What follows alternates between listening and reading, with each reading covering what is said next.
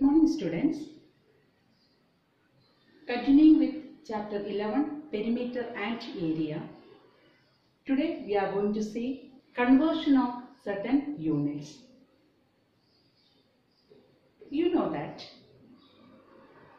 1 meter is equal to 100 centimeter, then 1 kilometer is equal to 1000 meter, 1 centimeter is equal to 10 millimeter, etc. like that. Now, these are the units related with area. How to convert certain units that we can see in this section. First one, 1 centimeter square, that we can write as 1 centimeter into 1 centimeter, then centimeter into centimeter, centimeter square. But you know that 1 centimeter is equal to 10 millimeter, isn't it? So 10 millimeter into 10 millimeter will give you 100 millimeter square.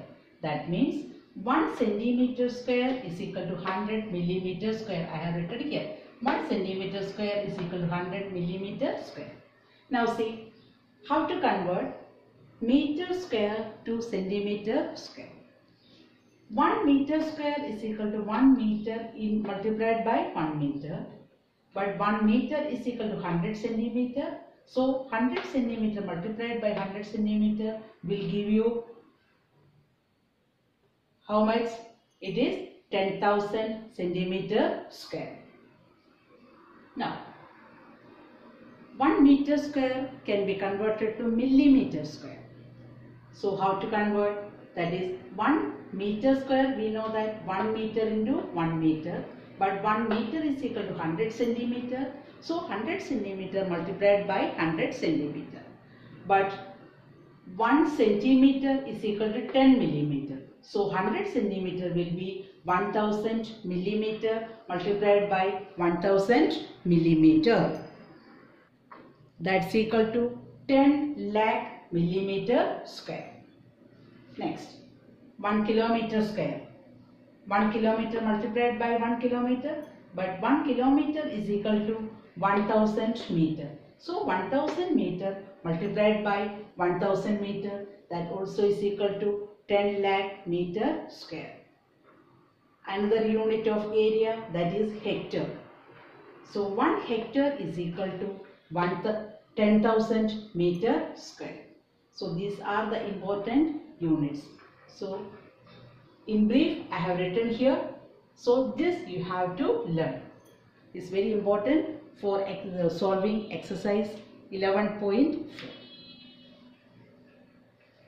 So you have to copy this to your notebook and learn it.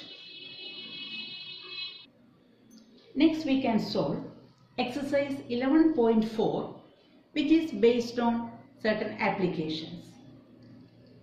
You must have observed that in gardens or parks, some space is left all around in the form of path or in between as cross path, or otherwise a framed picture. It has some space left all around it. We need to find the areas of such pathways or borders when we want to find the cost of making them. How it can be done, that we are going to learn by solving exercise 11.4. Get ready with your textbook. Exercise 11.4, which is in page 226. First question. A garden is 90 meter long and 75 meter broad. A path 5 meter wide is to be built outside and around it. Find the area of the path. Also find the area of the garden in hectare. Hectare we have seen now. So in each and every question you have to draw a rough sketch or rough figure to be drawn, then you will understand it. So exercise 11.4, first question, take your textbook. Now listen. First what you will write is length of the garden. What is given as length of garden? 90 meter and breadth of the garden 75 meter. So length and breadth of the garden given. Based on the given data, you have to draw the rough figure. And from that length and breadth, we can find out area of the garden. Okay, listen here. What I explained, I have shown here length of the garden, then breadth of the garden as it is of rectangular shape. Area can be calculated using the formula L multiplied by B, that is length into breadth. 90 meter multiplied by 75 meter, we got 6750 meter square. And in question it is asked to convert that in hectare. So we know that 1 hectare is equal to 10,000 meter square. So here the answer will be dividing by 10,000 will give you 0.675 hectare. See the figure that I have drawn? This is the rectangular garden, that is 90 meter length and 75 meter breadth. There is a 5 meter width. See that how it is shown outside the garden. There is a path of 5 meter width. This is the path. The width it is 5 meter around the garden. Now we are having two rectangles. The inner rectangle, that is the garden, but as the path is made, an outer rectangle also we got. Now we have to find out the area of the outer rectangle. Then how to find out area of the path? This is the path. So this portion is the path. So area of the path will be equal to area of the outer rectangle minus area of the inner rectangle. Now to find out area of the outer rectangle, we should know length of the outer rectangle and breadth of the outer rectangle. What is the length of outer rectangle? See here, 5 meter width. This much length it is 90 meter. So here also 5, here also 5. So the length of outer rectangle will be equal to 90 plus 5 plus 5. Same way, breadth also can be calculated by adding 5 plus 5 to the breadth of the garden. So that will be the length of the area or the length of the outer rectangle. Otherwise, the length including the path. That will also we can say. Now listen. Width of the path 5 meter. Now length of the outer rectangle, as I told, 90 plus 5 plus 5 meter, that is 100 meter. Same way, breadth of the outer rectangle. Here breadth it is 75 plus 5 plus 5. So 85 meter. And we can find out area of the outer rectangle. Length multiplied by breadth, 100 meter multiplied by 85 meter will give you 8500 meter square. Now we can find out area of the path. Area of the path, area of the outer rectangle minus area of the inner rectangle. Area of the outer rectangle calculated as 8500 meter square minus 6750 meter square. So when you subtract, you will get 1750 meter square. That is the area of the path. I hope it's clear to you. Now question 2. A 3 meter wide path runs outside and around a rectangular path of length 125 meter and breadth 65 meter. Find area of the path. This is same as that of question number 1. We can see how to solve it. Okay, first we will write length of rectangular path. So I have drawn the figure here. Length of rectangular path 125 meter. Then breadth of rectangular path 65 meter is shown in the figure. And now we can find out area of the rectangular path. Length multiplied by breadth, that's equal to 125 meter multiplied by 65 meter.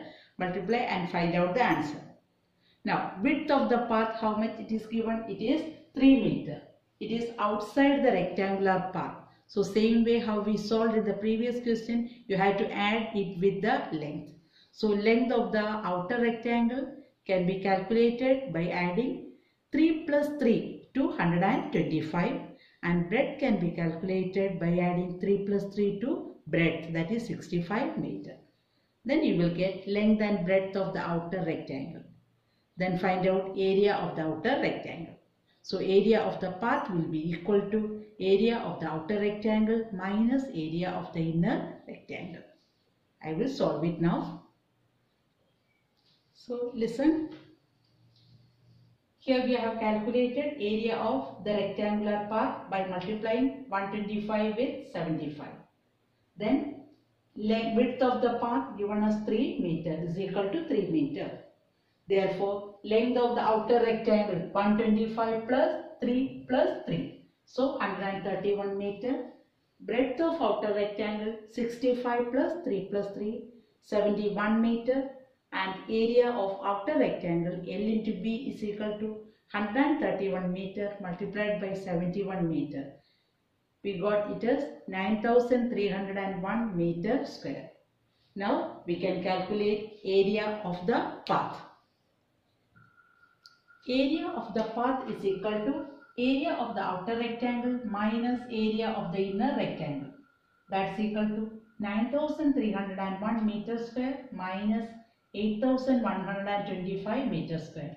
When you subtract, you will get 1176 meter square. That's the area of the path. Now question 3. A picture is painted on cardboard 8 cm long and 5 cm wide such that there is a margin of 1.5 cm along each of its sides. Find the total area of the margin. So here the margin, it is along each of its sides. So you have to find out area of the margin. Same method. First we will find out area of the cardboard, then area along with the margin. Then we can find out area of the margin by subtracting. Now listen. Length of the cardboard, it is 8 cm. Breadth or width, it is 5 cm. So the margin, it is of width 1.5 cm. Okay. Now we can find out area of the cardboard by multiplying the length with breadth. It is 40 cm square. Now next statement we will write width of the margin, that is 1.5 cm. So width of the margin 1.5 cm. Now we can find out length of the inner rectangle. So this is the cardboard, that is the outer rectangle is the cardboard. Now we will find out length of inner rectangle after leaving the margin. So length of inner rectangle can be calculated by subtracting 1.5 from each side. That is 1.5 plus 1.5. That is total 3 cm from 8. The length of the cardboard, you will get length of the inner rectangle. Same way, width also can be calculated by subtracting 1.5 cm plus 1.5 cm from 5 cm. So area of the outer inner rectangle can be calculated by multiplying length and breadth. So 8 minus 1.5 minus 1.5, that is 5 cm is the length, and then 2 cm is the breadth. So area is equal to 10 cm square. Now area of this margin, that's equal to area of outer rectangle minus area of inner rectangle. 40 cm square minus 10 cm square, that's equal to 30 cm square. Now question 4. A veranda of width 2.25 meter is constructed all along outside a room which is 5.5 meter long and 4 meter wide. So length and breadth of the room is given and also width of the veranda also given. You are asked to find out area of the veranda and also cost of cementing the floor of the veranda at the rate of rupees 200 per meter square. First we will draw the rough figure. This is the rough figure. The room 5.5 meter length and 4 meter breadth. And veranda around the room of 2.25 meter width. First we will find out area of the room, then area of the room along with the veranda, then from the outer, that is outer rectangle. The area of outer rectangle minus area of inner rectangle will give you area of the veranda. That we will solve. So statement, length of the room 5.5 meter, breadth or width 4 meter. Formula, length into breadth, you will get area of the room 22 meters square. Now width of the veranda 2.25 meter. As the veranda is all around the room, you have to add to get the length of the room along with the veranda. Length of the outer rectangle means length of the room along with the veranda, that's equal to 10 meter. Width of the room along with the veranda or width of the outer rectangle is equal to 8.5 meter. So area of the room along with the veranda or area of the outer rectangle is equal to length multiplied by breadth. 10 meter multiplied by 8.5 meter will give you 85 meter square. Now area of the veranda. Area of the veranda is equal to area of the outer rectangle minus area of the inner rectangle. That's equal to 85 meter square minus 22 meter square. That's equal to 63 meter square.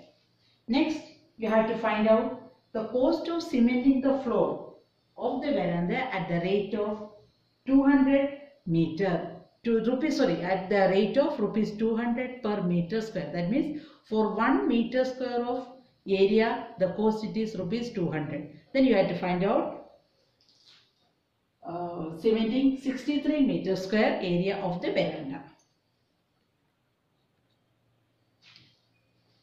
Cost of cementing 1 meter square area of the floor of veranda rupees 200. Therefore, the total cost of cementing 63 meter square area rupees 200 multiplied by 63. 63 into 2, 126. Then 2 zeros. Answer will be rupees 12,600. Is that clear? Now question 5. A path 1 meter wide is built along the border and inside a square garden of side 30 meter. Find area of the path, cost of planting grass in the remaining portion of the garden at the rate of rupees 40 per meter square. In all these sums 1, 2, 3 and 4, the shape was rectangular. Here it's of square. So we can draw the rough figure first.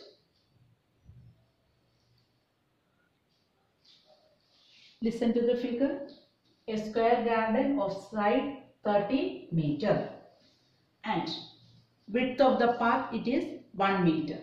So first we can find out area of the square garden. Side of the square garden 30 meter. Area of the square garden, you know that area of the square it is side square. Side square that is 30 meter square. 30 meter the whole square, that is equal to 900 meter square. Now path is inside. So side of the inner square is equal to, from 30 you have to subtract. That is 30 minus 1 this side and minus 1 that side. So it is 28 meter. So side of the square garden it is 28 meter. Therefore area of the inner square, that is 28 square, will give you 784 meter square. So the first question is how to find out area of the path. You have to find out area of the path. Area of the path is equal to area of the outer square minus area of the inner square. So area of the path, 900 minus 784 meter square will give you 116 meter square. Now what is the second question? The cost of planting grass in the remaining portion of the garden at the rate of rupees 40 per meter square. So which is the remaining portion? The portion from which the path it is removed. So this is the remaining portion, that means the inner square. So first we should know the area of the inner square, that we already calculated, it is 784 meter square. Then Cost of planting grass in 1 square meter area, it is rupees 40. So we can calculate the total cost by multiplying 784 with rupees 40. So area of the remaining part of the garden, told you it's the area of the inner square. So that is 784 meter square. Cost of planting grass in 1 meter square area of the remaining part, rupees 40. Therefore, the total cost of planting grass in 784 meter square area, rupees 784 multiplied by 40. You will get 784 multiplied by 4, 3136. 10 added, rupees 31,360 is the total cost. Today we have solved the first 5 sums of exercise 11.4. So practice these sums in your practice book, and you have to solve all these sums in your notebook also. The remaining sums will be solved in the next video. Thank you.